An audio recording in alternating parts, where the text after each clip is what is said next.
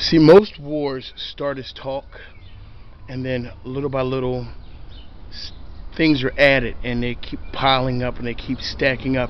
And so you can only pile up so much until finally things reach their tipping point. Well, DOS, we are at our tipping point.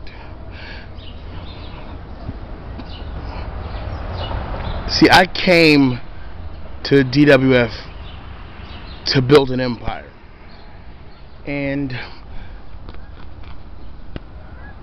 was impressed by some of the competition there. And I saw a few familiar faces, yours being one of them, Kage. And you and I, we're no strangers to one another. But see, if you remember me, you should also remember that I'm no pushover. You see, I didn't decide to talk about how much I have now, and I didn't decide to talk about what I'm doing with my life. I came where I'm from. I'm from the city, the streets. You see, I was born in the streets, raised in the streets. I lived on these streets, and I hustled in these streets.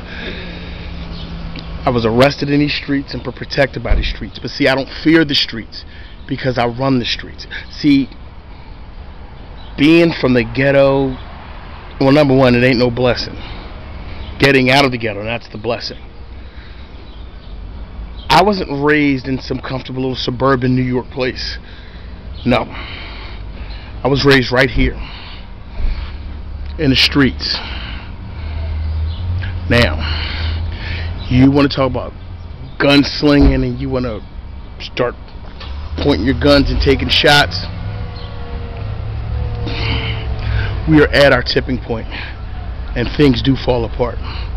So Saturday night, you bring it, because I assure you the Empire will bring it. It's not going to be a match. It's not going to be a fight.